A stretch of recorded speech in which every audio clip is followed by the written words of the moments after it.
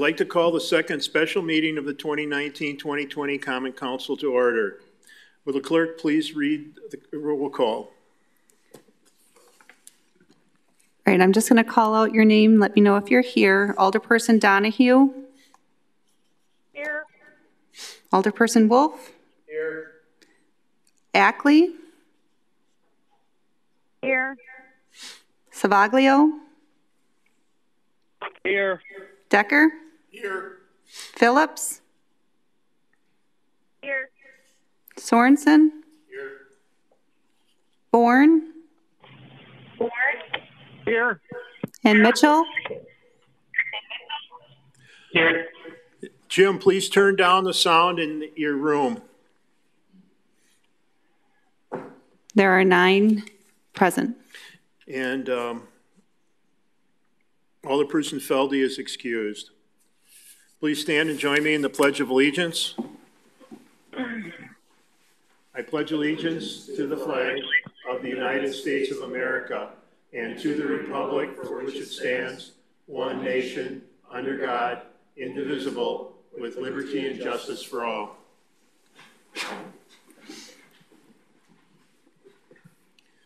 Next will be mayor's announcements.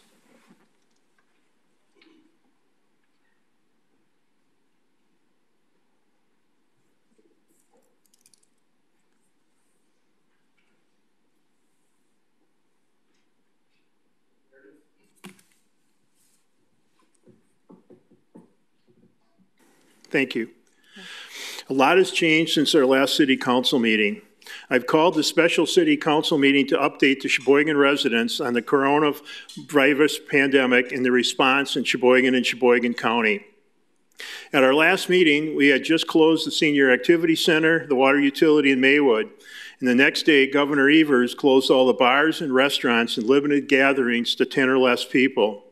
City buildings have now been closed to the public except for public meetings, appointments, and early voting. All city departments are manned and operating. All parks are closed and shelter rentals have been canceled. And last week, I suspended enforcement of the alternate side winter parking regulations.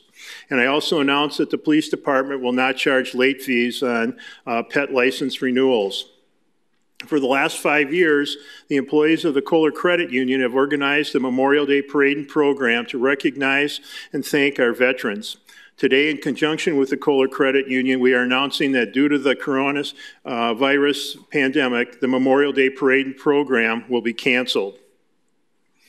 The governor's Safer at Home order marks new and uncharted territory for all of us. Tonight, you will hear from some of our dedicated department heads and several community partners on how they are adjusting to this new normal in Sheboygan County. I appreciate the commitment of all the staff here at the City of Sheboygan and these community partners who are doing their best to continue to deliver the services that our residents need and expect. Last year, the council approved allowing remote meetings as long as there was a quorum of members in the meeting or attending remotely. We have begun to use this new policy to continue to hold our meetings as normal. All meetings will take place in the council chambers during this period at City Hall so that the meetings can be easily broadcast to the community and normal business of the city government can continue unimpeded. No one knows when the situation will end, so I'm asking for everybody's patience and understanding during this difficult time. We want to remind everyone to wash their hands as often as you can, keep a 6-foot distance from others, cover your cough, stay at home if you're sick, do not assemble in groups of 10 or more, restrict your shopping to groceries, pharmacy, and takeout dining, and stay safer at home. Now we'll begin our city department reports, and please hold all questions until the end of the presentations. Next to City Administrator Darrell Hoffland.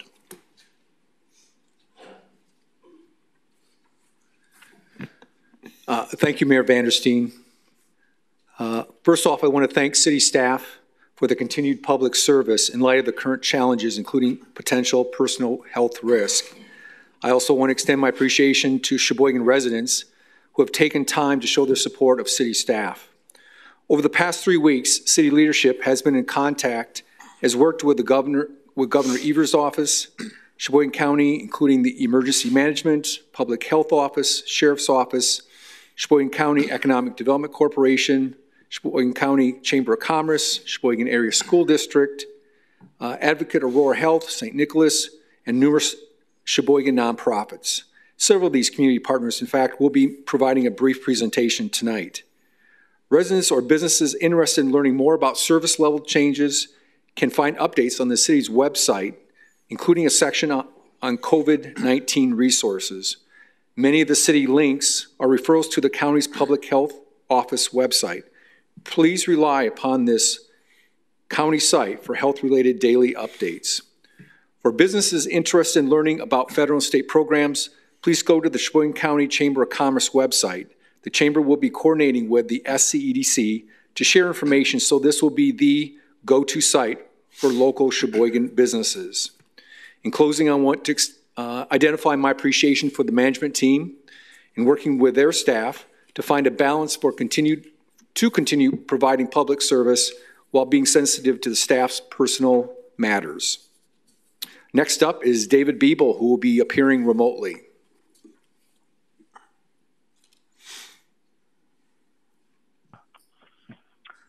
Thank you, Daryl. Can everyone hear me clearly? Yes. Okay. I'd like just to give the council and those participating a quick update on the Department of Public Works activities. One of probably the earliest decisions that we've talked about is we suspended the Superior Avenue reconstruction project, which was going to be from Taylor Drive to approximately 29th Street, immediately adjacent to the St. Nicholas Hospital. We've suspended that project for the next 90 days.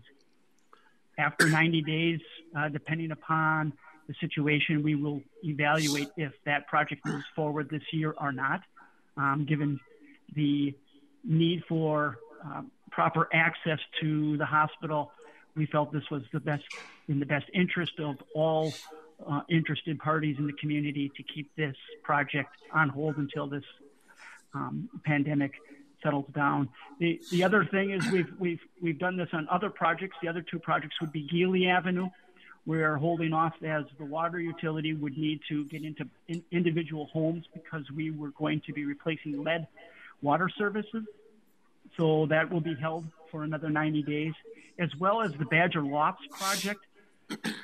With that project, there was some water main that was in dire need of being reconstructed.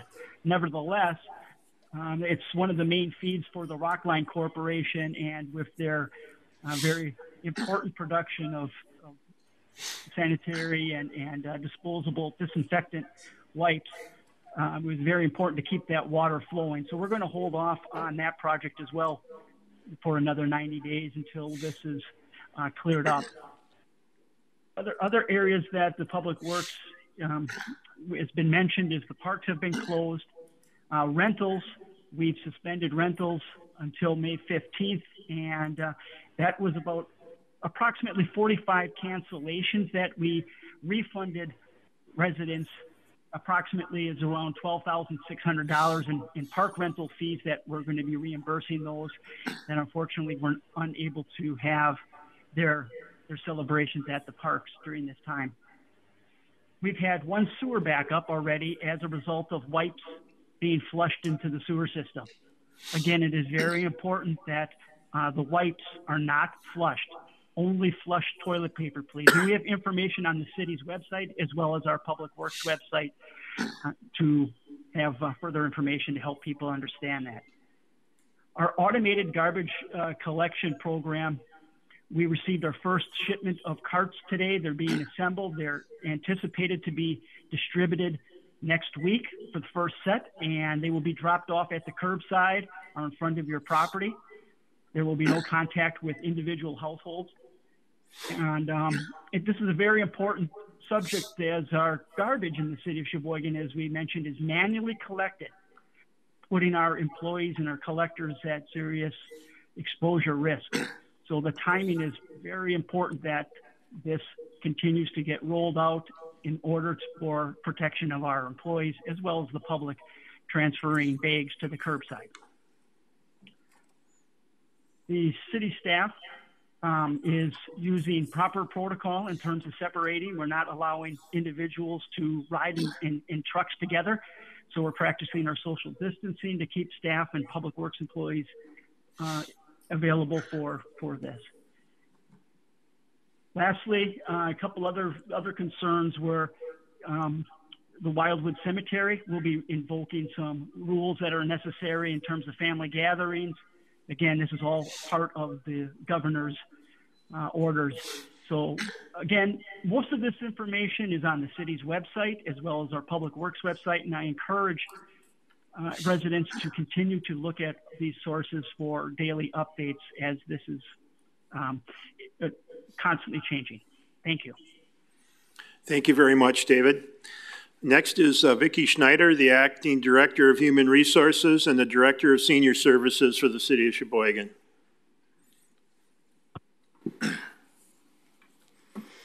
As you know, that we had to close the senior center relatively quickly in this process, so about 3 weeks ago.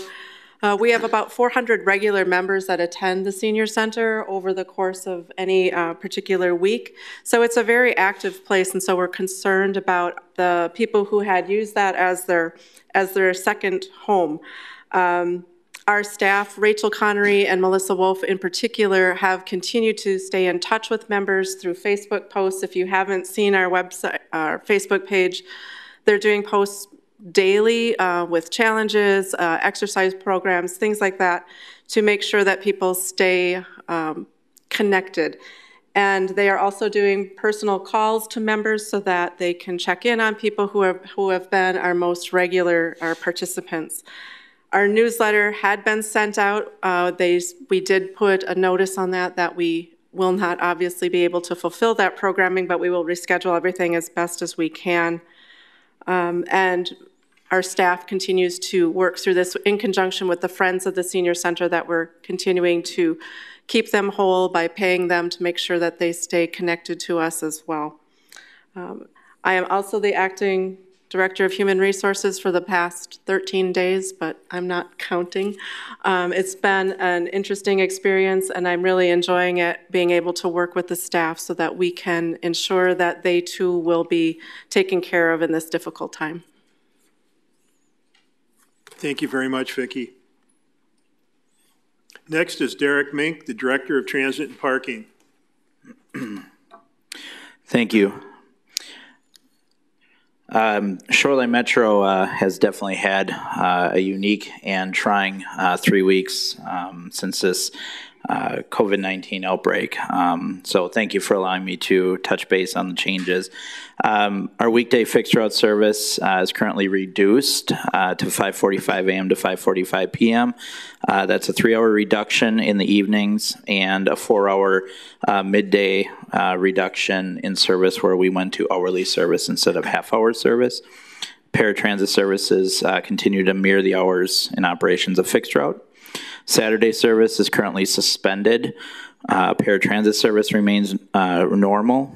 Our fixed route customers are being temporarily accommodated to use the demand response service for essential and necessary trips through our trip reservation process. Fares are currently suspended for both services to reduce exposure to germs and viruses and to provide financial relief to our customers making essential trips during this difficult time. Fare media is temporarily unavailable to customers for purchase.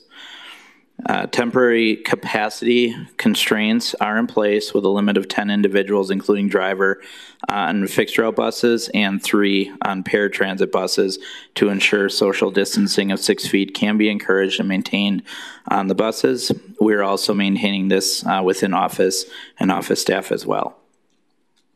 The admin and maintenance facility is closed to customers, but our transfer station across from City Hall remains open weekdays, 8 a.m. to 5 p.m. The warming shelter at the transfer station is also closed to the public.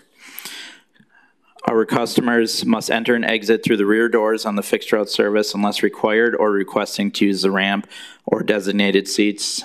This is just a requirement to limit exposure and near contact with drivers. We are doing thorough cleaning of all of our buses, offices, and customer areas on a daily and weekly basis, utilizing drivers. We're also using drivers to clean bus shelters, facilities, and completing other projects essential to service, allowing us to do things in our buildings that we haven't done in many, many years. Our website, Facebook, and bus tracker app, our technologies are all available to our customers during this time. We encourage our individuals and our customers to review these daily for changes or updates to service. We update these as needed. And just a note, service levels may fluctuate based on driver availability and customer needs. We continue to monitor the situation and make decisions in the best interests of the health and wellness of our customers and employees. We've taken the steps to reduce service due to a response in our drivers as far as their safety and wellness. The response that we've gotten lately is that most of our drivers are feeling fairly confident in working and performing essential services, so we anticipate that their return to work will be within the next week or two, which may prompt us to return back to some sort of normal level of transit service. But we will be making those decisions as we have more information available from our employees. And lastly, just an update on parking utility. Parking utility has designated free parking spaces along A Street for customers picking up and dropping off at area residences and businesses. All other meters and parking lot fees remain as normal. And I do have just a sample of what the sign looks like. So as a way to encourage individuals to support our businesses and be able to come downtown, we designated some free meter stalls. Thank you. Thank you very much, Derek. Next is Marty Halverson, the Director of Finance and our Treasurer. Thank you, Mayor. So finance, obviously, as is for all of you, our top priority is everyone's health and safety.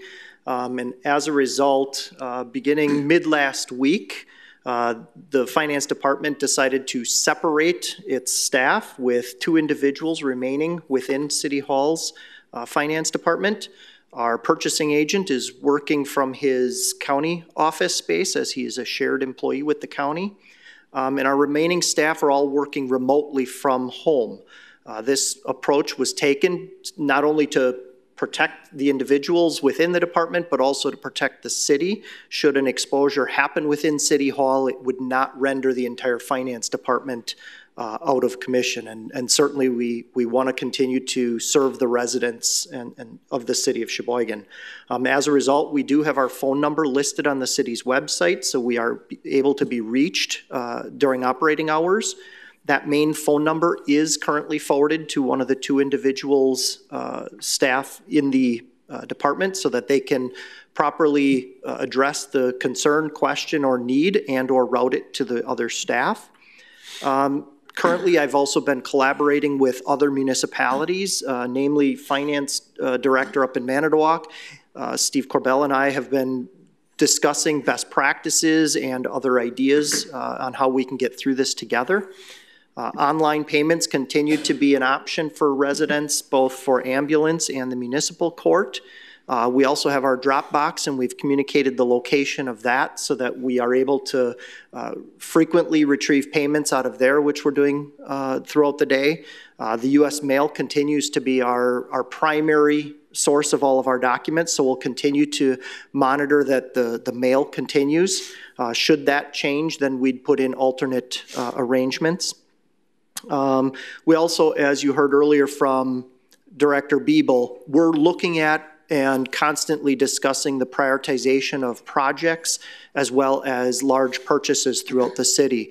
Situations such as the delay of the Superior Avenue reconstruction are things that we have to consider, both not only from a feasibility to accomplish the project, but also from a financing perspective. We are in contact regularly with Wisconsin finance professionals, our consultant who we utilize for our borrowing. The city is currently still on on its timeline for its borrowing in 2020. This is certainly done and will be continuing up until that time frame. We'll be working with them to monitor the market and certainly look at when it's advantageous for us to borrow to be able to make the necessary purchases to keep the city operational. And that is all that I have. Thank you. Thank you very much, Marty. Next is Chris Domagowski, our Chief of Police. Good evening. So we've obviously started out with concentrating on updating both our hygiene and cleaning protocols, closed the lobby to keep citizens safe from getting too close inside there with each other. Because of our ability to do payments and things like that online, we've tried to get everybody to move to the phone. And so we've reassigned personnel, redone our phone system so that there's more lines that can provide service to citizens, and moved all of that way. Physically, we've done a bunch of things. We've moved about 20% of our personnel with the help of DPW, IT, and Chad Pelishek to the Social Security building. Main purpose of that, again, is physical distancing and really to provide a backup workforce in case our main service through officers on the street becomes impacted by the virus. We're currently in planning to go to a platoon system if needed. Many departments across the country have already done that. My concern with that is the substantial overtime costs that will come with that. Looking forward to what we're doing with the detention center, the sheriff's office, and the judges as far as who we're taking to jail and pushing court dates off. That's already going to impact us at some point, I think, on the overtime side. And so we're really trying to stay within the budget and only do those things necessary. But really every day planning is going on, both how we can adjust for what happens and plan for the future when this really resolves itself. So every day planning is going on to adjust practices, talk to our partners, and figure out the things that we need to do. We're also trying to use our social media sites as best we can to keep pushing information and sharing information from our partners. Thank you very much.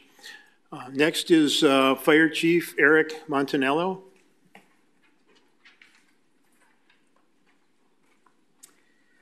Thank you, Mayor, council members.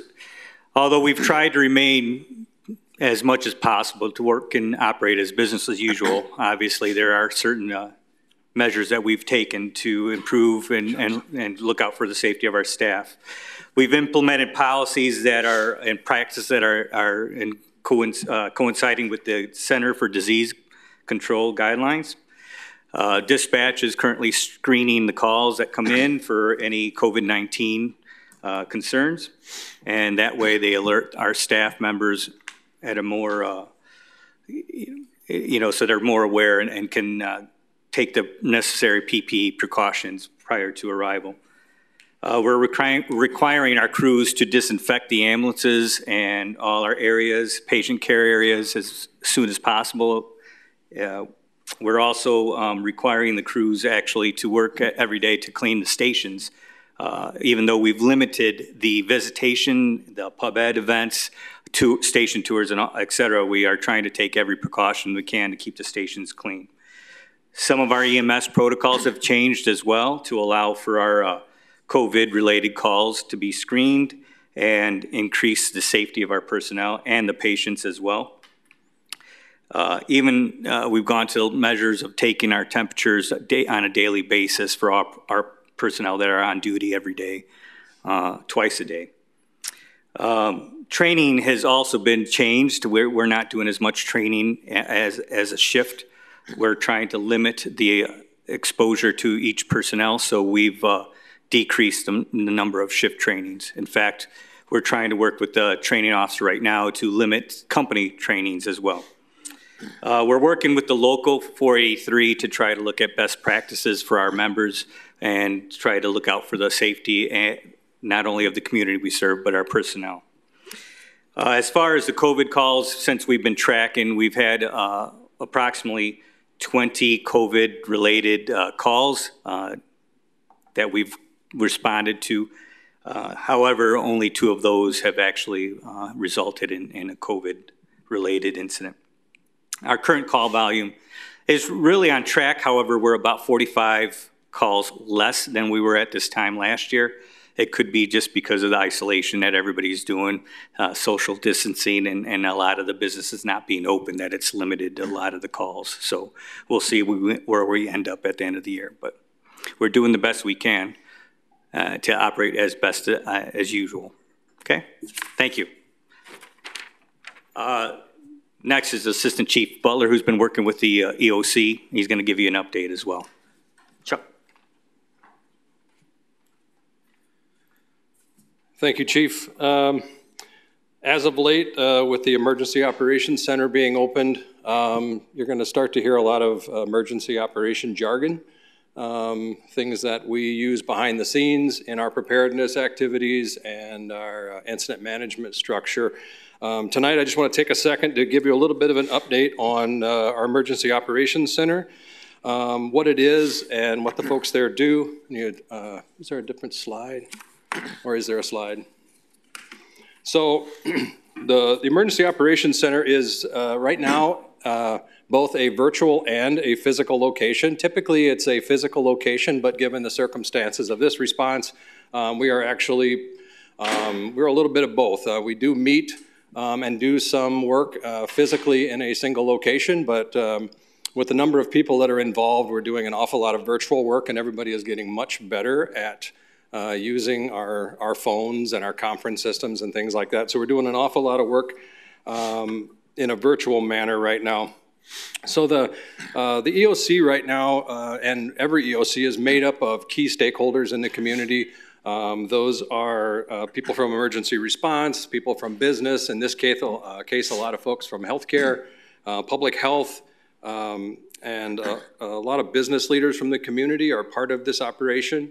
And along with support staff for all of those individuals. And so really what the whole concept of the Emergency Operations Center is to put all of these folks in a communication link and a forum and a place where they can work together and share ideas and make informed and very collaborative and cooperative decisions. So another thing that they do is actually function in times where there are scarce resources. And of course, right now, we are in a situation where there are a lot of scarce resources and a lot of unknowns and a lot of questions that are coming. So these folks that get together as a community, they kind of work through some of those questions, and they prioritize some of those resources out to the community as they're best needed at the time they're needed. So our current EOC right now is actually, and that's the next slide. Right now, the city and the county are working together at the Emergency Operations Center, supporting each other for a large event. Of course, remember we talked, the last time I was up here, we talked a little bit about the city not having a public health department. So this is a public health emergency. We are working primarily with the Sheboygan County EOC and supporting that operation. Currently, the EOC is fully activated and all of the support areas are there and engaged. It is a daily operation that occurs even through the weekend.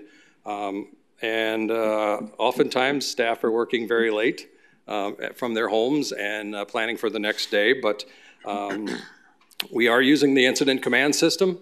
And for those that don't understand that, it's basically a military structure. Fire service uses it. It's become sort of the standard guideline for how to do things in an emergency, so everything stays organized, everything stays on track. And it's really a system of best practices in managing events and emergencies that have come down through the years. And it's a little bit like best practice on steroids for an event like this. So it's very driven. The structure is very specific. We have very specific positions in place, very specific reports,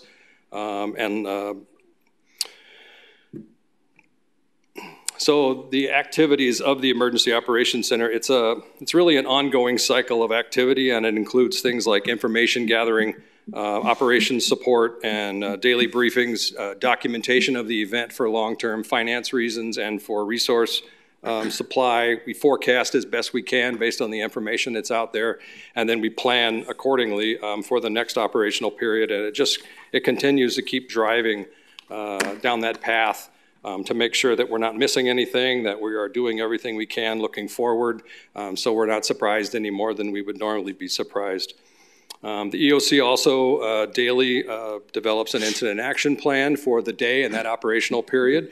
That operational plan includes the updated daily objectives, our strategies for the day, and a general situational awareness of what's going on around us, so we're all making decisions the same. I talked a little bit about resource sharing and prioritization. An example of that right now might be the PPE use. Everybody is looking for face masks, everybody's looking for gowns, everybody's looking for hand sanitizer. Well, rather than have it all stockpiled in one place, we share information between all the different organizations, and we try to allocate those resources to the priority to make sure that everybody has what they need, and then we kind of keep moving forward. A huge part of the Emergency Operations Center right now is actually our joint information system.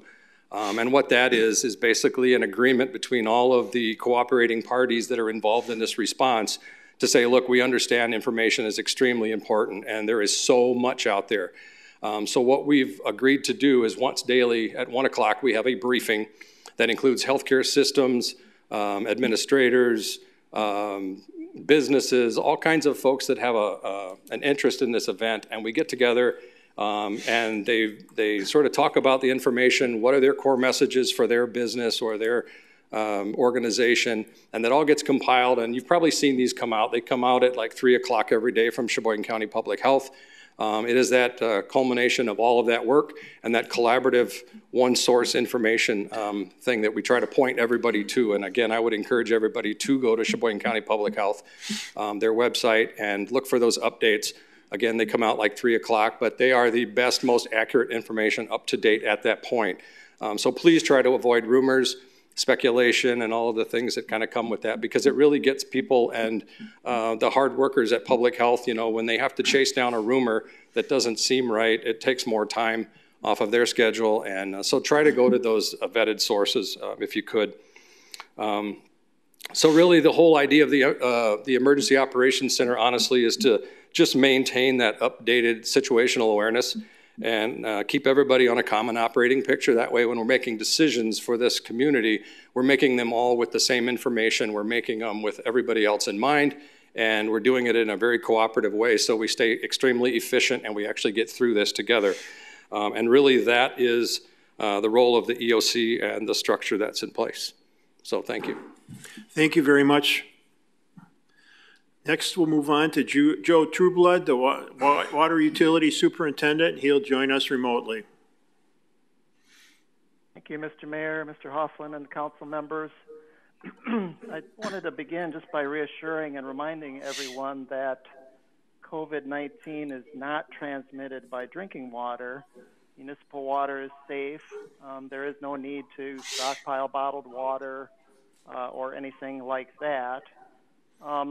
The core mission of the water utility is to provide safe drinking water to the community. That includes Sheboygan, Sheboygan Falls, and the village of Kohler, and that's what we're focused on during this emergency. In order to do that, we need the water treatment plant in full operation, and that relies on a fairly small number of staff members who are experienced, knowledgeable, and expert in operating that plant. So very early in this process, we closed off the treatment plant, and only our operational personnel are allowed to go in there, just simply as a means of isolation, as we've heard with some other of my colleagues. So those folks are pretty much sealed off from the rest of us at the water utility, and we'll continue to do that until we're through this health emergency. And that includes packages. Anything going in is doused in disinfectant, and we're really treating that water treatment plant as a safe zone of protection. The other aspects of what we're maintaining during the emergency are essential as well. We have to operate the water distribution system. We have to respond to any main breaks or problems getting water to where it needs to go. And in order to do that, we've taken a team approach. So we've taken our construction maintenance crew and we've put them into smaller teams, again, just to isolate. And again, as Chief Domagowski mentioned, trying to put staff in different places. So if one does become ill or quarantined, that we're not taking out a number of other staff members. In our office facility as well, we are staff. We're answering phones that come in. We still have a lot of customer service issues, water supply issues. During the weekday, the phone calls will be answered. There may be times where a person may have to come back and call a little later, but we are still staffing our phone lines and providing all of that customer service as normal.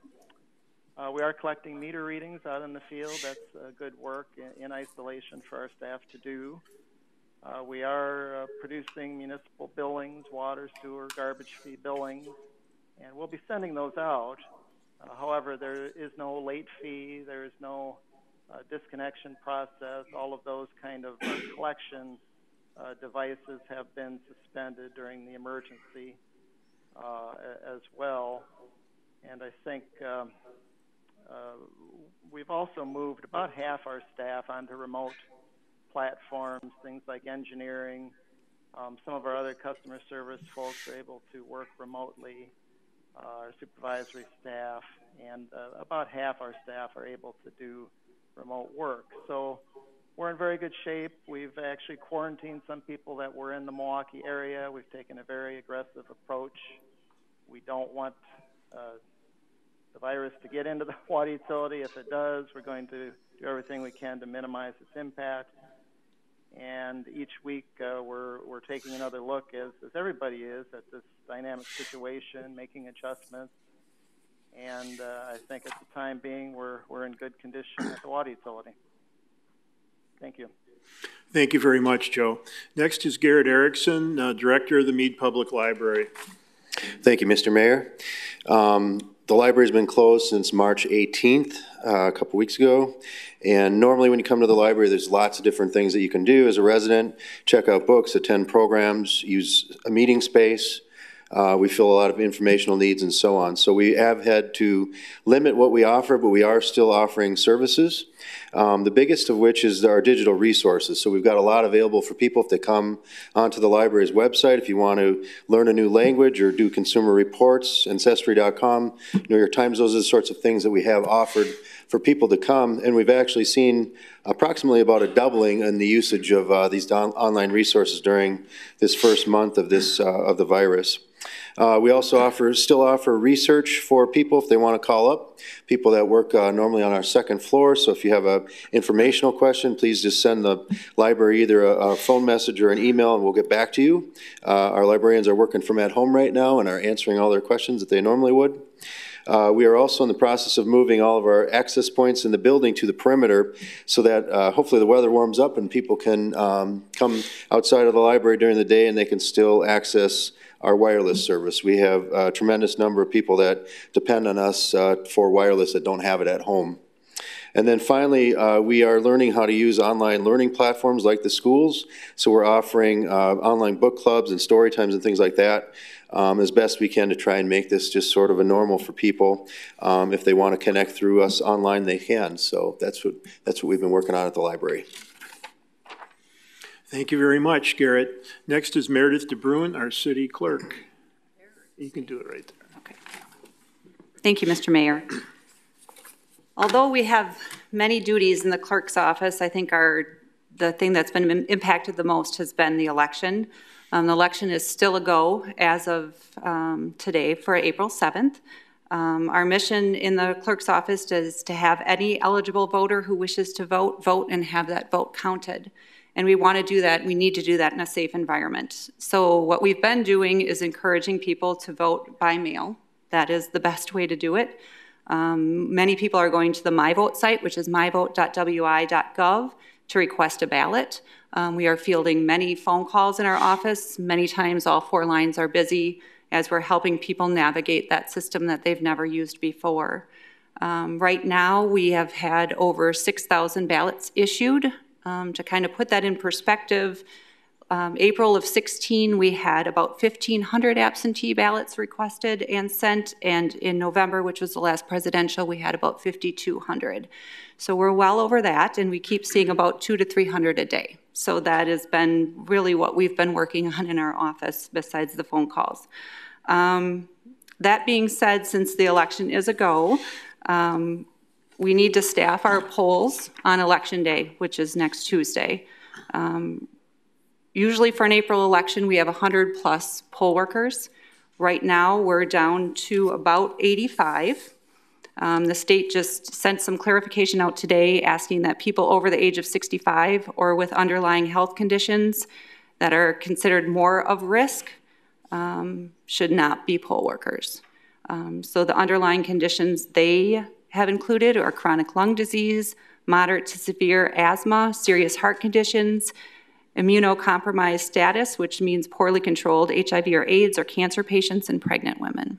So those people are better off to stay home. We have had some outreach from city workers, which has been wonderful. I talked to somebody at Lakeland today and the Sheboygan Area School District. So we are helping to fill those spots. We are taping a training session, an hour training session. We're going to be doing that tomorrow and sending the link out to people who want to be poll workers on Election Day. The polls, we have 8 polling locations. We have had to move 2 of those due to churches that just weren't comfortable having us there on Election Day. So we moved EV Free to City Hall, which are wards 5 through 10. And we also moved First United Lutheran, which is 16, 17, and 18, to the police department. Some of the things that we're doing at the polls are signage. The state has sent us some signs that we can post talking about not to enter the building if you're feeling sick, that we can do curbside voting. I've been working with DPW. We've ordered 8 hand washing stations, so there'll be a hand washing station at each poll, as well as hand sanitizer and bathrooms to wash up. We have a multitude of pens that we will ask people to use a pen and then have it sanitized. So take a pen when you come, use it throughout the process, and drop it off to be sanitized. The floors are going to be marked. We had some guidance about how to do photo IDs by putting, which we started in our office actually because we're doing in-person absentee, is marking off a spot for them to put down their photo ID and then stepping back that 6 feet and then coming up to sign the poll books, but again, stepping back that 6 feet. We have magnifying glasses for people that those IDs are really hard to see, little writing, so we have magnifying glasses to see them better. We also do have some disposable gloves and some face masks, but they aren't the 95s. So we also had a call from somebody who's a new poll worker who has agreed. She asked if she could make some for our poll workers, so we will have those available as well. We're still encouraging people to vote by mail. They can vote up until April 2nd if they're a regular voter, and then in person in our office, we are still doing that 8 to 4:30 this week. If voters are concerned about their ballots getting back to our office by mail, we have a drop box on 9th Street right outside of City Hall that we are checking daily, and we will get their ballot counted and to the polls on Election Day. That's it. Thank you very much. Appreciate all the work you and your staff are doing to get ready for this. That'll conclude our city reports. Next, we'll go on to our community leader reports, and we'll start out with Joe Sheehan, the Executive Director of the Sheboygan County Economic Development Corporation. Joe is joining us remotely. Joe, are you there? We seem to be missing Joe, so we'll go on to the Sheboygan County Chamber of Commerce, and Executive Director Deidre Martinez is going to join us. Deidre? Yes, hello, Mr. Mayor. Thank you for having me. The Sheboygan County Chamber of Commerce has certainly had to transition how we operate. Our office is closed to the public and my team is working remotely. But they are working, and probably more than they ever have before. Thankfully, with modern technology, we were able to transition all of our needs to our homes. So we're still fielding phone calls. We have actually been inundated with phone calls. There's a lot of uncertainty out there, and the business community as well as the community at large, looks at us as a trusted source, which we take that responsibility very seriously. So with that being said, some of the things that we have done at my office is really spent a significant amount of time researching and studying the emergency response legislation and working with subject matter experts so that we can share that understanding with businesses and guide them through this process. With everything flying at us so quickly, it creates anxiety and uncertainty and fear and a feeling of I just don't know where to begin. So we put together the Small Business Owners Guide to Relief Programs in the CARES Act in conjunction with some of our board members as well as legal counsel. We are working closely with the county and, of course, Division of Public Health. We want to ensure that any information that we are making available to our members and non-members alike is verified, is clear and concise information.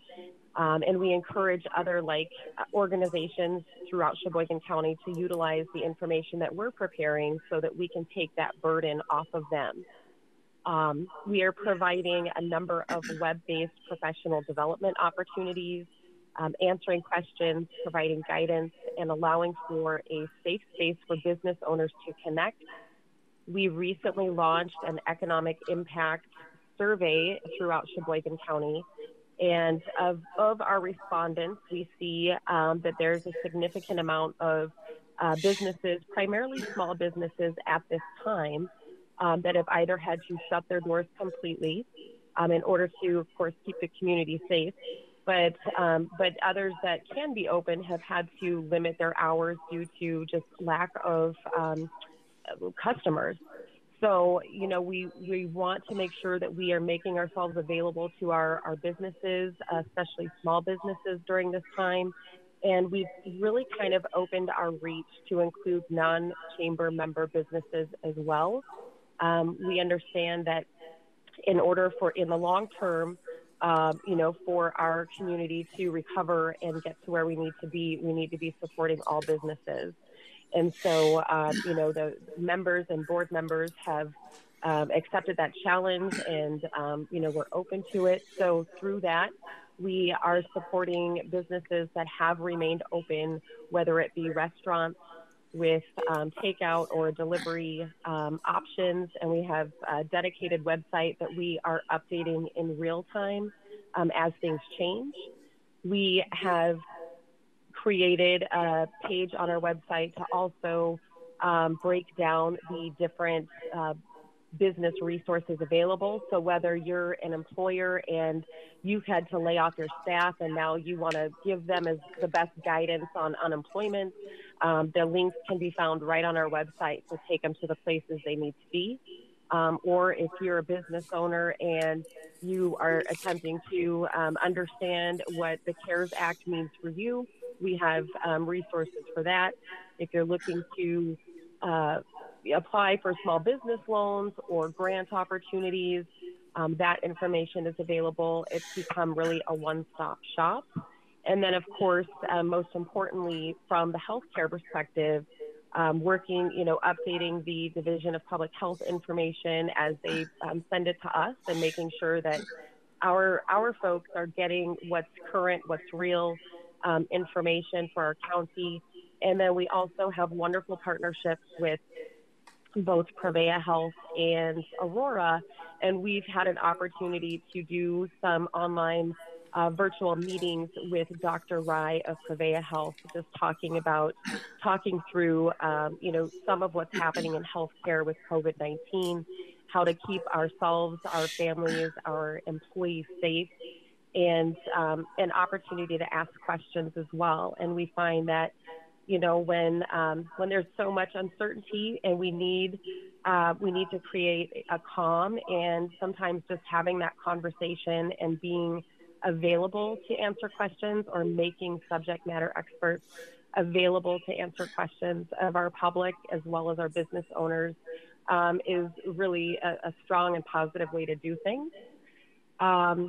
And of course, you know, working with organizations like the SCEDC, Joe and I spend a lot of time communicating, as well as other chambers of commerce throughout the county, local municipalities, the county itself. So really just making sure that, you know, at the higher level, you know, we're all communicating, we're all expressing the things that we see happening in our respective areas, so that we can create a strong, successful plan for what this looks like in the long term. You know, the initial impact is scary, and we know that. And I'm not going to tell anyone they shouldn't be afraid, because that's a real feeling. But in the long term, we got this, and Sheboygan County is steadfast and it rallies. And so if we continue to work together the way that we have, and empowering our businesses and our leadership, we will absolutely be successful. And that's all I have. Thank you very much for that update, Deidre.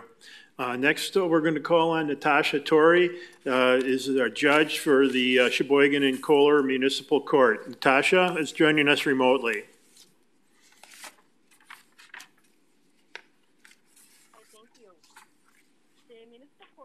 Natasha, can you bring your sound up a little bit? The lobby is open, and the clerks are staffing it, and they're also available by phone and by email.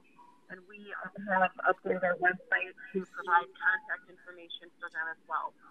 We were unfortunately in a position where we had to cancel all of our trials and initial appearances for late March and then all of April, and those are rescheduled for May or later, and now we're in the process of figuring out how to schedule those via telephone or video if it becomes necessary for us to continue to not have in-person court in May. Thank you very much, Natasha. Next, we'll move on to Kate Baer. Kate Baer is joining us remotely. Kate? Hello, can you hear me? Yes, Kate, go ahead. Okay, hold on. Let me just had you on speaker. So thank you, Mr. Mayor. Really excited to take this opportunity to give you an update about the social sector in Sheboygan County and United Way. So we are also, I echo the gratitude I hear in tonight's meeting in regards to just being so thankful for all of our community members, businesses, and government to unite together to answer the needs of our friends, family, coworkers, neighbors in need. United Way continues to respond to our community's evolving needs through a number of different avenues. We have a nonprofit response network that we've convened. There's our volunteer center that has both volunteer center opportunities and wish list opportunities for nonprofits to post tangible items. We are also kind of collecting and gathering the most up-to-date resources, working in conjunction with the Chamber, SCDC, Public Health, all those great avenues. And we have implemented a Sheboygan County COVID-19 Relief Fund. So I'll quickly kind of speak to what we're doing in each of those areas regarding the initial and ongoing response. It's been interesting navigating these uncharted waters, as you all know. We actually sent out a needs assessment survey to all nonprofit agencies and social sector serving orgs. I think that was Friday, March 13th. I just have the utmost respect and appreciation for my staff and board who rallied to the challenge, and like many of you, working long hours to make sure that we can be of best support in our community during this trying time. We initially hosted 2 conference calls to gather more of a needs assessment around what's happening with our nonprofit friends, as well as did the actual assessment survey. So we are, of course, encouraging local nonprofits to think differently, as we all are, about how they can fulfill their current needs. Nonprofits are collaborating and partnering, problem solving in new ways, which has been so exciting to be a part of that. And we're also hopeful that the CARES Act will be of support to local nonprofits because of the increased costs, loss of revenue for many organizations, which is a frightening recipe, as we all know, and it's deeply concerning. So we're continuing to convene these weekly calls with nonprofits and social sector serving organizations. So all sorts of folks kind of come to the table every Tuesday at 9 a.m. Everything I'm referencing is on our website, uwofsc.org. So definitely just go to the website. We have a ton of information. What you would expect and anticipate for needs that we keep hearing is around basic needs assistance, right? So food access and security, transportation to food sites, childcare, rental and utility assistance. Also, of course, then lots of concern around loss of revenue during the Safer at Home process, layoffs to their own staff, impacts to operation and program changes. And then I'll explain a little bit how the fund is responding to these needs, but just quickly to update on the volunteer aspect. So obviously anticipating volunteer needs changing, we have an area on our volunteer website that is specific to COVID-19 pandemic opportunities. And also this wish list specific, but as we motivate healthy community members to volunteer, continued health and safety for them is our top priority. It's a constant reminder. We're able to share out different information we get from public health and from CDC around, health and safety protocols for volunteering, what that looks like. A lot of folks have had to change, obviously, their way in which they're utilizing their volunteers. And so then the Sheboygan County COVID-19 Relief Fund, really excited and again proud that we were one of the first United Ways to implement this in the state of Wisconsin, acting fast upon those school closures and working really hard. So the function of this local relief fund is to provide resources to nonprofit organizations that directly support community members who are disproportionately impacted by coronavirus. 100% of the funds raised go directly to the Sheboygan County Fund, and United Way is absorbing all internal and administrative costs, financing any of the online platform fees. We were able to initially just kind of seed this fund with $10,000. We have raised to date around $70,000, almost $70,000, but we've had requests for over $87,000. And so we really are calling upon the community to, if a person or business is in any sort of position to give, every little bit matters, every little bit counts. These nonprofits are in need. We have granted out for phase one right now, because this fund is really two-phase. So multiple phases of funding are anticipated because of both acute needs and then these longer-term impacts. And the primary goal of phase one is to help meet basic needs and increase that resiliency that our community members are impacted by. And then the second phase will kind of look at returning the local social sector back to normal as quickly as possible so that organizations can continue to serve. So we have granted for that phase one over $32,000, I think, around $32,000 to date. And again, though, we receive inquiries daily around this fund, and our board and leadership team are meeting every other day to kind of go through applications, continue the plan of raising funds. Because we find ourselves in a critical position, community support and financial resources are urgently needed. So again, if anyone would like to donate to this fund, I would happily take this opportunity to say, visit our website, that's uwofsc.org, and continue to help us kind of meet the needs of our local nonprofits and those we serve. We also have a community COVID-19 specific resource card that we've been working with cross-sector folks on, and that should be available very soon.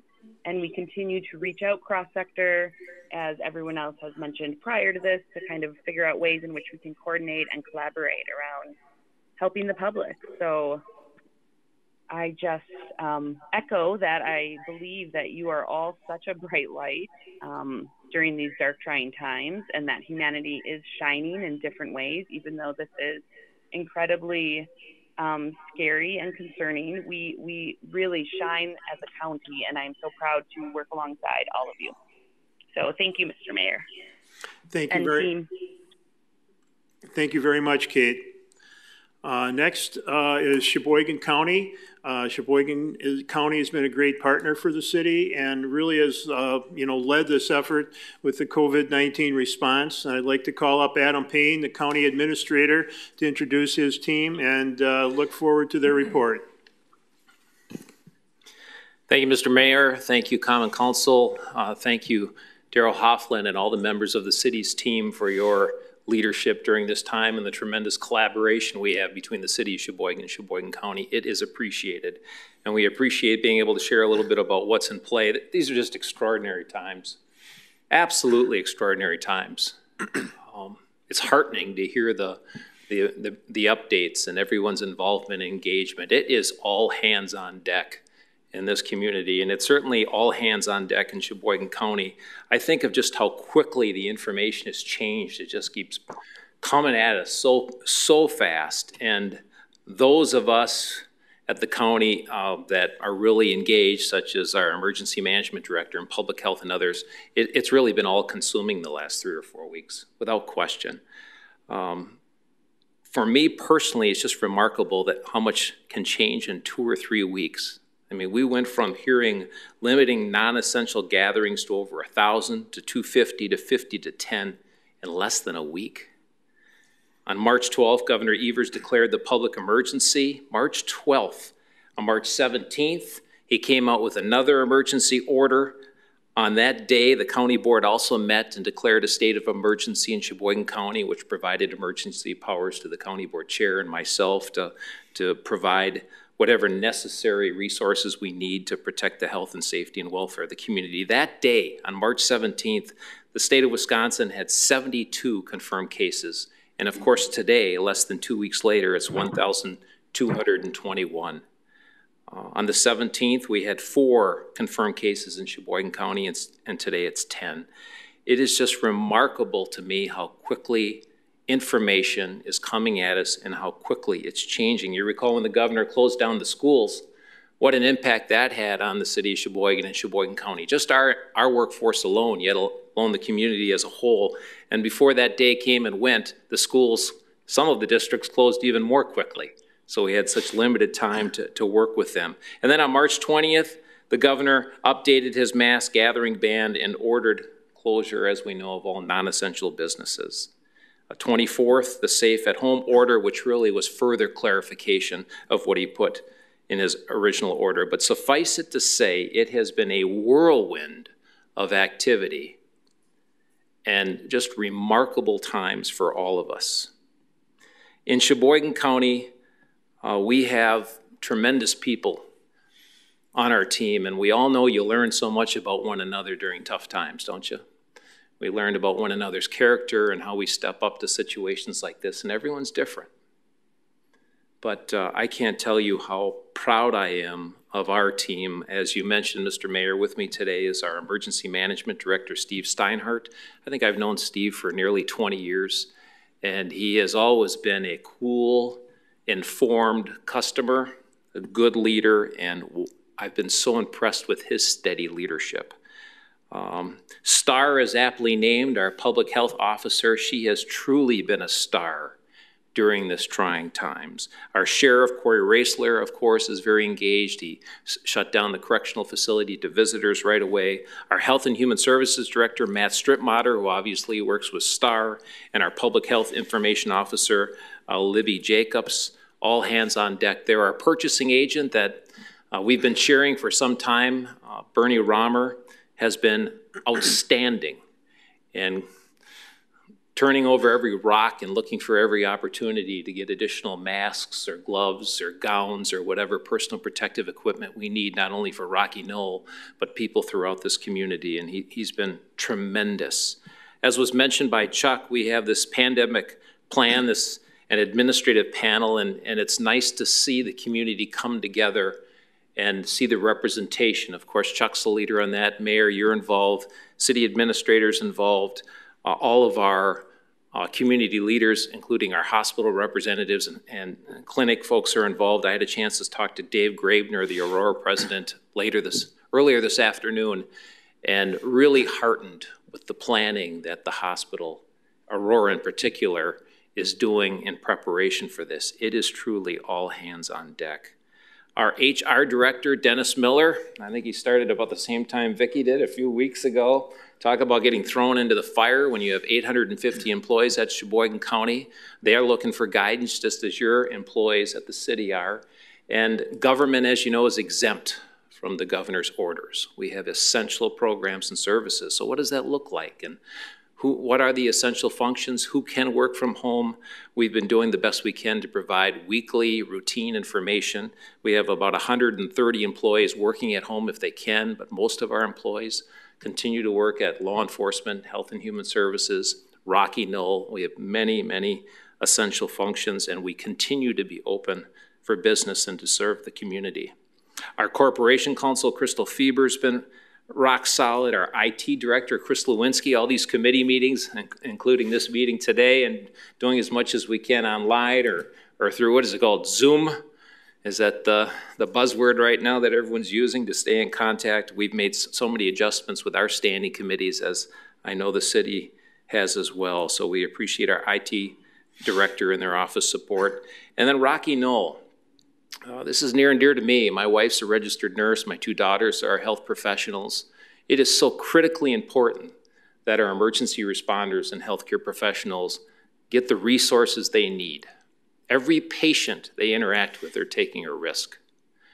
And for me personally, that's been one of the areas where I've been very engaged, working, in fact, with Mayor Vandersteen. We had a discussion with the governor last week about making sure that we're getting those supply chains here, and that our county emergency management director is the key contact so we know what's coming from these stockpiles, who's ordering it, when it's arriving, who has what, because how do we establish priorities?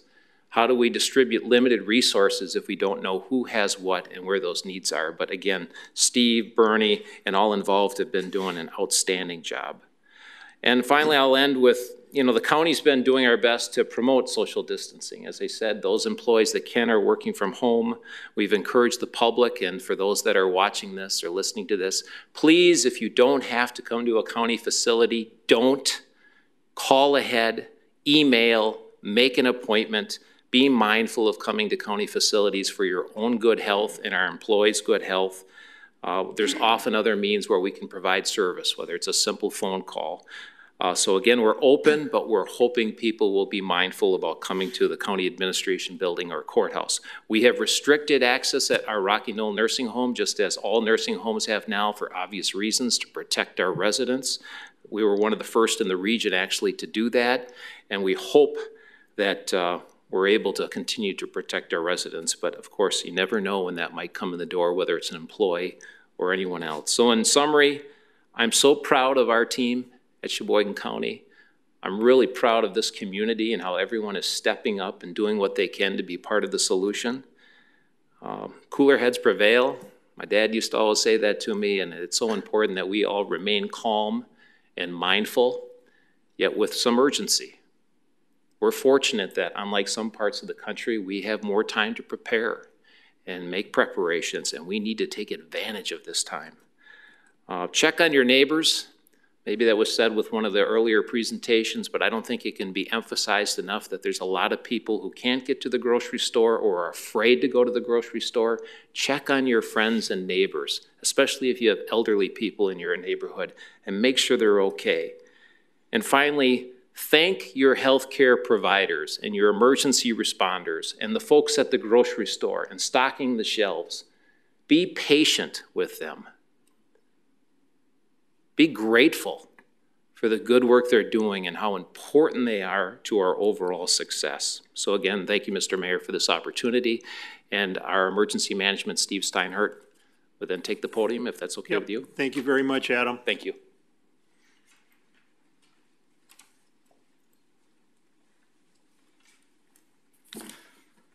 Good evening, Mr. Mayor and City Council members. I want to start out by first giving everybody, or at least Chuck Butler, a huge thank you. Chuck has come into our EOC, integrated with the facility, just at a running pace. I have known Chuck, again, pretty much for 20 years now, as long as I've been emergency management director. And like this virus that we're dealing with right now, most emergencies don't know boundaries. So when something comes up, whether it be in the city of Sheboygan or whether it be somewhere in Cascade, I know I can call Chuck and he'll be there because, again, emergencies know no boundaries. And having another person with me is just, it's a godsend. So that's how I want to start. Again, because Chuck is integrated into our EOC, along with Star, when we're coming here today, we kind of divide to conquer kind of a thing, so we weren't going to talk about the same things.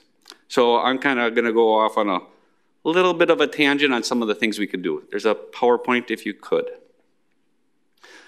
Adam had brought up how things are changing continuously. Right now, the information is at a flow like it's trying to drink water from a fire hose. And that is true except for two things. And a lot of people have brought this up. Wash your hands, social distancing. That has been said from the outset of this epidemic or pandemic. And it's been said, and it's still said because it's true.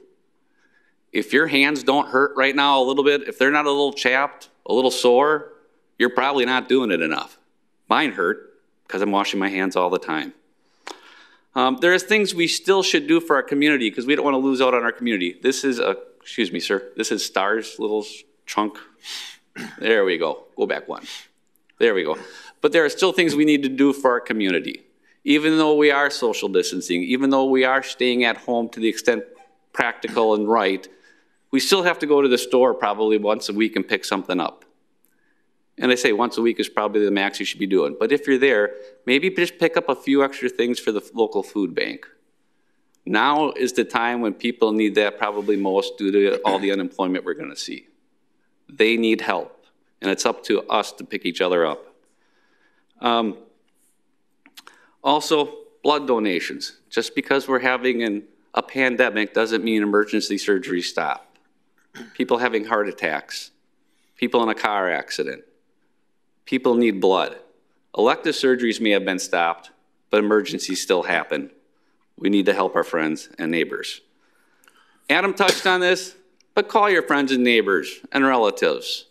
This past weekend, I spent a good time in my office just calling and checking on people, and literally people, what should have been a 30-second conversation would go on 10 minutes, 20 minutes, 25 minutes, and it had little to do with why they called. They just needed to talk to someone, and not about COVID. They just needed to talk.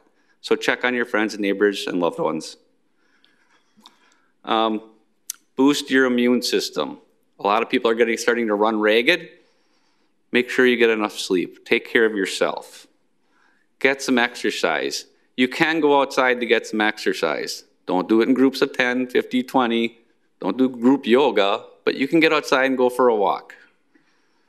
Eat a well-balanced diet. I sure hope that people aren't drinking as much as they say they are on social media, because that seems like a lot. Take care of yourself. Next slide. Stay informed with good information. Avoid spreading rumors. It's been said already, but I can't say it enough. If the number of people that called in saying they know someone that is positive for coronavirus to the EOC was true, a good chunk of Sheboygan would have coronavirus. And a lot of these are coming from what I would consider very trusted sources. People that typically, if I heard them tell me something, I would trust it. We're getting a lot of bad information right now. So unless it's something that you specifically know directly from a source, don't repeat it. If you don't know it's absolutely true, don't repeat it. Like I tell my mom, Just because it's on Facebook or the internet doesn't make it true. Watch the news in moderation. People need to be informed. People are getting consumed by this though. Stay informed. The best way to stay informed is our county public health website. That is the news directly from the source, from the people that are getting the test results back from the state. They know before anyone else knows. So if you really want to know what's going on, focus on our local public health department. I wanted to touch a little bit about Code Red. Code Red is an emergency mass notification system the county had purchased in February. Due to timing, it didn't kind of roll out the way I wanted it because I didn't want to create some panic in the community of doing a test call. We gave it some long thought and decided we still needed to do a test call to make sure the system works. So we did our test call on Thursday, March 26th, around 1 in the afternoon. I'm hoping most of you people got it. Again, this is a system that allows us to notify the public via a phone call, a text message, or an email if there's an emergency in their neighborhood. We have some basic information on most people already in the system. So part of this test call included information, and again, my apologies, the lady who recorded the message spoke a little too fast. But if you have other means of getting a message, such as a cell phone or an email that you would like that information on, go to the Sheboygan County website, which is www.sheboygancounty.com. At the bottom of the page is a link where you could sign up to modify your own information to make sure you're getting the messages. You can also go and, there's a couple that you can also text to enroll, and that number is on the next slide. So there's multiple ways to get the messages. I wanted to make sure that the citizens of Sheboygan knew it was out there, know it's a mass notification system, and know it's primarily going to be used in emergencies. We're not going to tell you that the fire department's having a brat fry. It's going to be when something when you need to take action for a specific event, like a gas leak or a chemical spill. So I want to make sure the public knew about that. Thank you, sir. Thank you very much, Steve. And next, I'd like to bring up Starlene Grossman. Please come to the podium and let us know what's happening in your EOC. Thank you, Mr. Mayor. And thank you, everyone, for all your support as we've been going through this process. It's been a long couple of weeks, but we feel very blessed to be part of this community, and Sheboygan County Public Health is doing hard work to make sure that everyone in our community is safe and healthy. As Adam kind of laid out a timeline of what we've been experiencing here, things are changing very quickly. As of today, we do have 10 confirmed cases within Sheboygan County, and so what that means for public health is that we are doing we've started our contact tracing. So contact tracing means that we are following up with every confirmed case of COVID-19, and we ask them a lot of questions about when they became sick, how long that they've had the symptoms, and we go back 2 days prior to symptom onset and ask about anybody that they'd been in contact with during that time period, and then follow up with all of those persons to let them know that they should isolate or quarantine at home for 14 days post-exposure, to make sure that in case they do become ill after being exposed to the illness, that they don't spread it further in our community. So we're doing a lot of contact tracing right now, a lot of conversations with a lot of people. We're also issuing isolation and quarantine orders. So isolation is where if you have someone that's ill, you ask them to stay home and stay away from other people. And quarantine would be if you were exposed to someone who was ill, we ask you to stay home even though you're well, to make sure that if you do become ill in the future that you don't spread the illness. So we're doing that. We're also working closely with our healthcare providers to make sure that they have the most current recommendations related to testing and the testing guidelines from the state. The state of Wisconsin State Lab of Hygiene has issued updates to their testing guidance as of the 25th, I believe was the most current ones that came out. So we're trying to make sure that healthcare providers are aware of who they should be testing and what that testing process looks like. working with our healthcare providers also to better understand their lab capacity and what tests are being done and where they're going so that we can be aware of the results as they come in real time and get started on those contact investigations as quickly as possible. We also do a lot of information sharing. So we have a long-term care facility small group that's going to be meeting weekly to just talk about what long-term cares are experiencing and what their needs are, and be very intentional about making sure that that high-risk vulnerable population has the workers in those environments have the things that they need to successfully stop the illness from spreading should it be introduced into a long-term care facility setting. And then we are meeting with our healthcare provider systems daily to just check in to see where they're at, to see what kinds of testing that they're doing, if they're seeing a lot of increases in ICU beds or use of ICU beds. So we've been keeping up to date with that. And then we also have our daily communications calls that happen at 1 o'clock every day. So public health has certainly been very busy, but we appreciate all of the support that we're getting from our community. And thank you for your time today. Thank you very much for joining us today. Now that we've concluded with the presentations, we'll open it up for any questions. Alderperson Sorensen. Thank you, Mayor. And thank you, everybody, for presenting what everybody is doing. I do just want to say thank you so much for making sure that our meeting is safe, making sure we're practicing social distance, as well as making sure that our space is clean. So, per usual, I do have a few questions. So I guess I'll just ask my questions for those individuals. Star, you just spoke, so I have some for you too. Thanks again for coming. Wherever is comfortable for you. So you mentioned testing just in the community. I'm curious more about what that process looks like for individuals in Sheboygan County.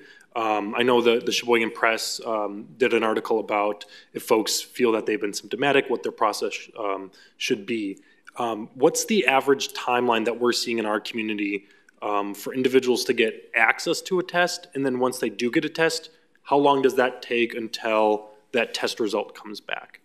Sure, those are good questions. So the access to testing,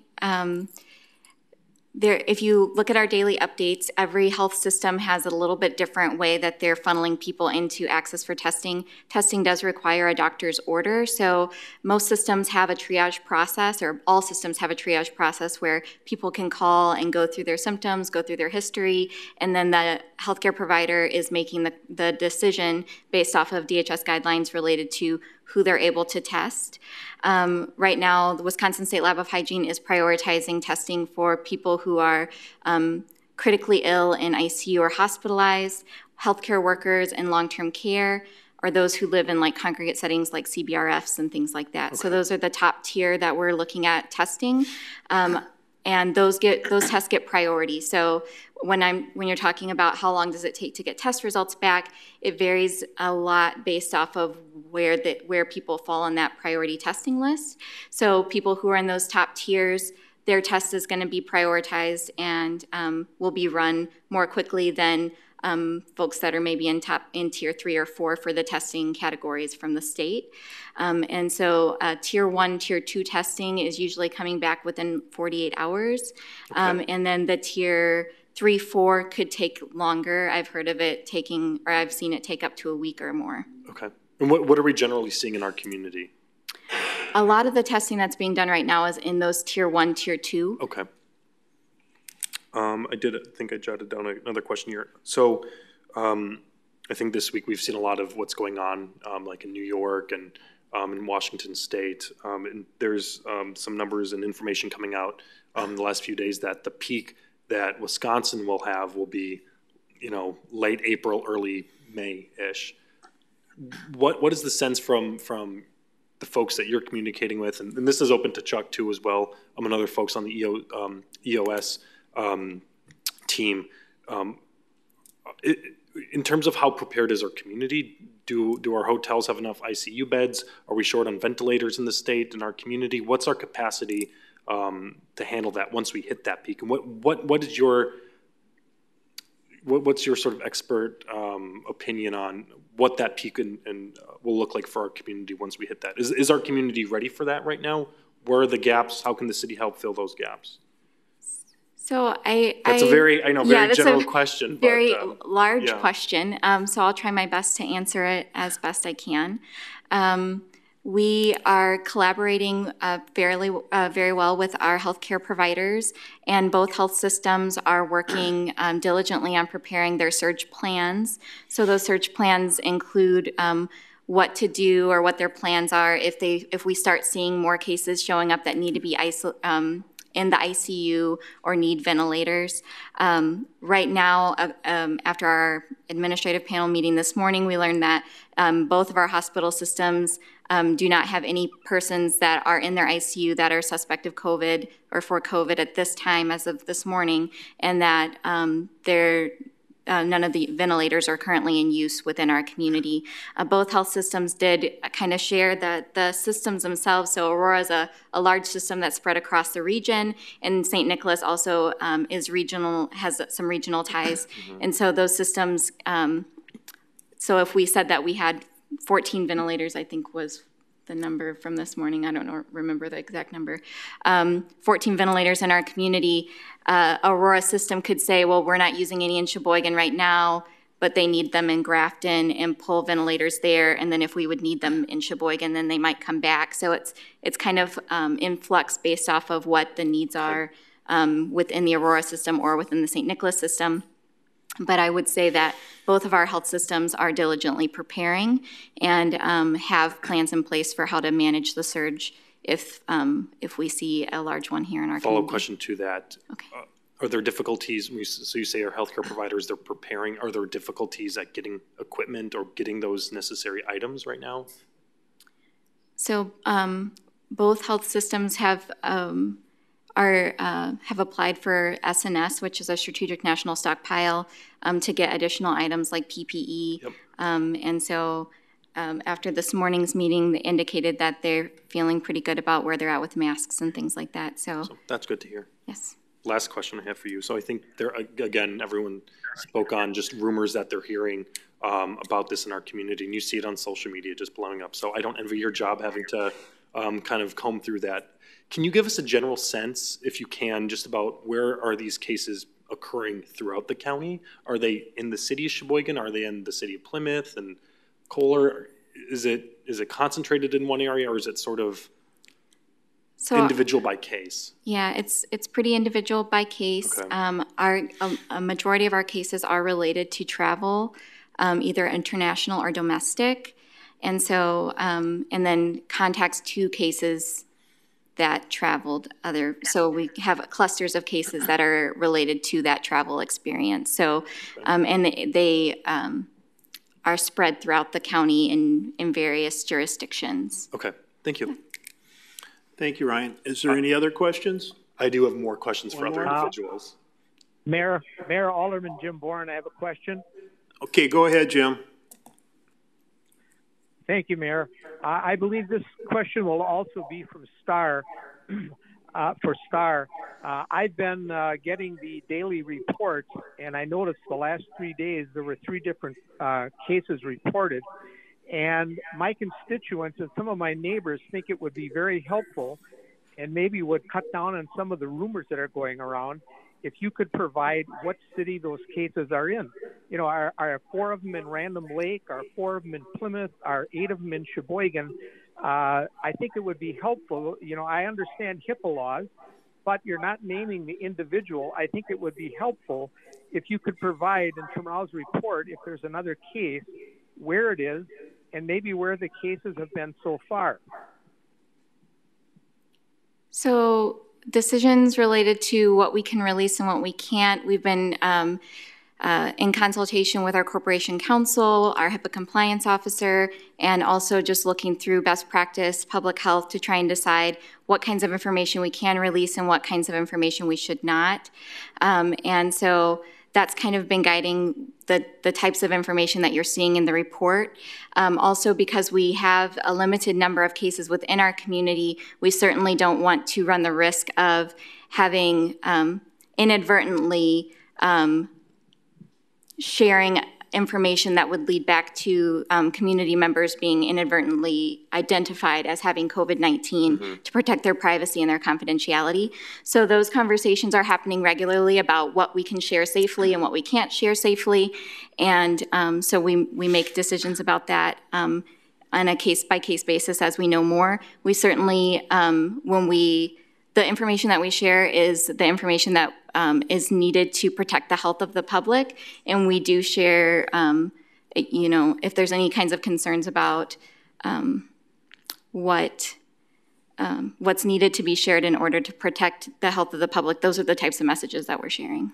Thank you for that explanation. If I could follow up, Mayor, I have one more question for Star. Go ahead, Jim. And if you're allowed to give up, thank you. If you're allowed to give out this information, Star, other questions I've been getting from my constituents is that have the cases been serious enough where the patients have actually been hospitalized, or have they been the nature of the case where once they're identified, they've just been able to recover at home? So I believe that is information that we do include in the daily update. Our cases right now are all in isolation at home. Thank you. Then back to Ryan. Thank you, Mr. Mayor. Next up is the police chief. Chief Domagowski, I know, and I appreciate you and the other law enforcement officials throughout the county sending out that press release just in terms of when folks are traveling and what's classified as essential and non-essential. I've been getting a lot of those calls too, and they're still coming in about how individuals have to manage through that. But one of my questions that I got from a constituent today was concerned around out-of-state travelers and how, or if there's any protocol for our law enforcement offices, if they see someone coming up from Illinois or coming in from Minnesota and staying at, their summer home up here, is there any concern about community spread from a lot of these hotspots, and do we monitor that at all, or does the police, I guess my question is, how do we enforce folks when we know that they might not be necessarily essential, but they're coming here, to stay at their summer home on the lake or something, to those terms? So it's a loaded question in that there's 7 questions in one question. Yeah. Essentially, I think the easiest way to answer it is we're looking for citizens to voluntarily comply with the guidance that's out there. Okay. We understand that the guidance isn't always clear, and so we need to try to use common sense and go through the guidelines and determine if it's essential or not. The governor, from the conversations that law enforcement has had with the governor's office, has tried to develop ways for that to happen. For businesses, whether they're essential or not, is through the WEDC. They're trying to develop, my understanding is, some kind of call-in line to try to make that work as a smoother process. But it's quite clear that we do not have the resources to be able to monitor people in the way that you're suggesting. And quite frankly, somebody with out-of-state plates could be involved in essential business or essential travel to do those kinds of things. So really following the guidance and everybody complying is really the best method, I think. Okay.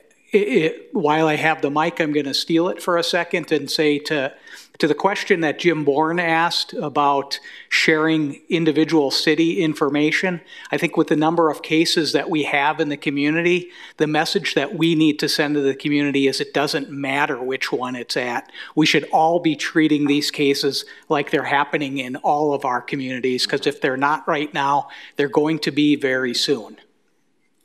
Thank you very much. One more question for the chief. Go ahead. So with the stay for at home order by the governor, this creates a different social dynamic where individuals are staying in the homes much longer. In some cases, if there's a domestic violence situation, people are staying with their abuser, kids are viewing violence in the home. Are we seeing a different shift in calls? Maybe it's too premature for that, but are there different natures of calls that we're getting that are caused because people are staying home together in potentially violent or tumultuous situations? So I would say that similar kind of thing to what the fire chief said. Our calls in general are down. Okay. Still seeing a lot of disturbances, but we're not seeing as many actual, what I would call assaults. Okay. So I think we're getting called before things are heating up too much. But we are seeing some spike in some of our property crimes.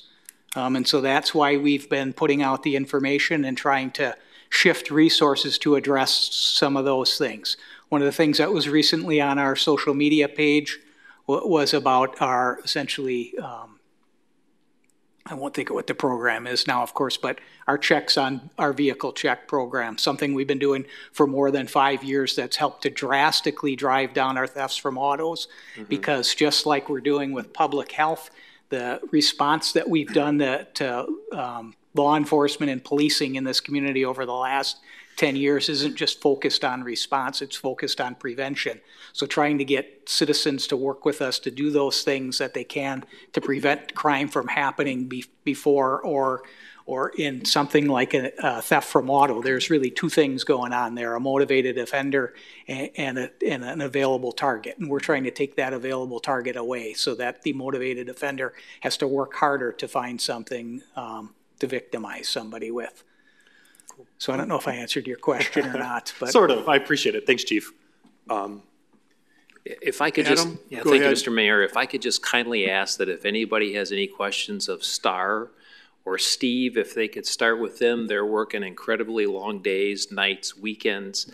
And if you don't have any questions for them, I'd like to see them go home to their families. So I would just ask if, Mr. Mayor, if that'd be all right. Very good, thank you. Are there any other questions? I have more questions, if that's okay. One of them? Not from them. Okay, are there any Unless more other folks. questions for Star or Steve from the county? Seeing none, you're dismissed. Thank you for your Thank you time so today. much. Is Deidre Martinez still on the phone? I am still here. Awesome. Can I ask you a few questions, Deidre, just kind of about some of the conversations that you're having with local business leaders, whether that's small folks downtown that might be in the bid district or whether it's some of our larger employers throughout the community. Are there different common themes that you're seeing with a lot of businesses that are struggling, whether it's maintaining their services or the food or other products that they provide? What are businesses doing to support their families that they're laying off? Is there some sort of common theme or some sort of path forward that these businesses are looking for that you and your team have experienced? So I would say that of the industries or the smaller businesses hardest hit, now this is initial impact information, so certainly not the whole picture, just the current picture. And as I think Adam mentioned earlier, it is changing so rapidly, so drastically, we can barely keep up. So as I'm looking at the initial impact of some of our smaller businesses, we've seen about 29% of our respondents tell us that they've reduced their hours due to demand, which means that they have laid off or limited hours of their workforce. And we've seen roughly 25.5% of these businesses close completely during this time, which means that there is a complete layoff of staff. Now, prior to the bill that was passed earlier this week, or last, I don't know what day it is anymore, last week, I think there was a lot of concern about, holy Moses, what do I do to support my team? At this time, I think that since the bill has passed, that has created a little bit of level of, kind of calm, if you will.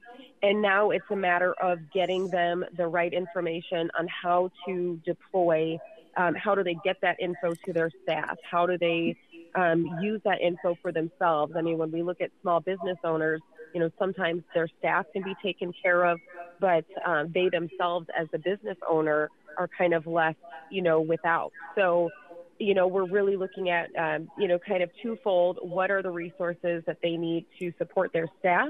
Because what we also don't need is once the dust settles in a few months and everything kind of, hopefully goes back to normal as it was or as it can be, that we also don't have businesses that can't open their doors because of lack of resources and or because of lack of workforce, which is something that we've experienced in this community for quite some time now. So that's really kind of some of the concerns that they're sharing with us is what are the resources? How do I access them? And they're not looking for this, kind of big pie in the sky idea of what it means. They want direction. They want step by step, go to this website, do this thing, talk to this, XYZ person.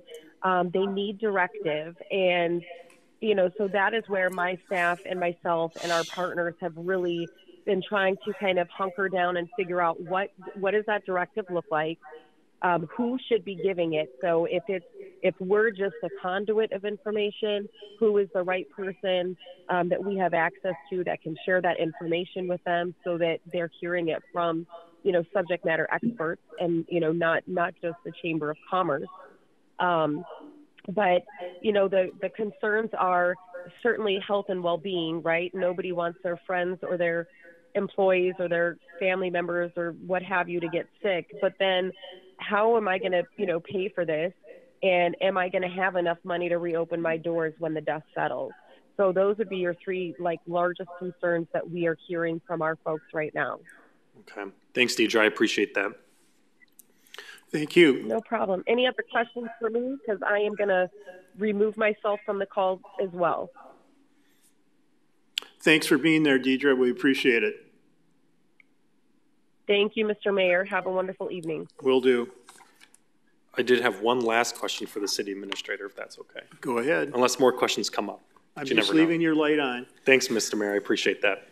Daryl, I think it was you or Mike in your statement that we've been communicating with our state representatives and individuals from at the state level. Have they provided feedback at all or given any insight about how they plan to support the city and our larger community just with a lot of the information that we've shared? I think there's been a lot of departments and individuals throughout the community that have expressed struggles that they're facing. Definitely, props to our city clerk and her team for making sure that we can carry out the election. But just in terms of, election security, safety, I'm worried that, what we see going on with people flushing down disinfectant wipes down pipes, is that going to cause more infrastructure damage? Are they planning on resources that the city might be able to have access to in terms of how they can help us out? That was a big question, and just a general sense of how they're digesting the information, what they're saying, and what feedback they're giving back to us.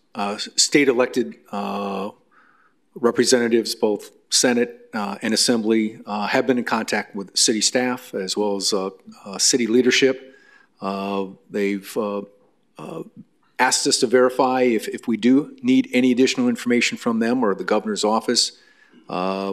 We have a great resource, as many of you do have, through the League of Wisconsin Municipalities, as far as being a clearinghouse for us of programs and key information as it affects our operations. We do have a tally of costs that we're keeping track of. If we should be so fortunate to be able to seek reimbursement for some of our costs, I think our hard costs, not unfortunately any of our soft costs being personnel related. I don't think those will be reimbursed either at the state or federal level. Chad Pelishek on the city's behalf did receive information as a result of the federal legislation that additional block grant monies may be coming our way based upon the current formula. But going back to your original question, again, there is dialogue or discussions with state representatives for the city of Sheboygan and the county. They're concerned and they are ready to try and be responsive to any way in which they can help. But as it was mentioned earlier, last week, the mayor and County Administrator Payne did have a one-on-one call with Governor Evers, which I think was helpful for a two-way conversation. Good. Thank you, Daryl. And I should add to that today Senator Tammy Baldwin called to make sure that we understood, the federal legislation they did to help our cities. And so she explained that in more detail and also was interested in our local situation and how we were doing. Good. And I believe Terry Kotzma did call as well and just wanted to check in and see how we were doing. Cool. Any other questions? Okay, then we'll move on to resolutions. No other questions? Item 3.1 is resolution number 196 of 1920 by Alderpersons Wolf and Donahue establishing an early retirement incentive program, and that will be referred to the Finance and Personnel Committee. And with that, we're ready to accept the motion to adjourn. Alderperson Wolf. Motion to adjourn. Second. Thank you for that motion and support. All those in favor of adjournment, please signify by saying aye. Aye. Aye. Aye. Aye. We stand adjourned. Thank you very much.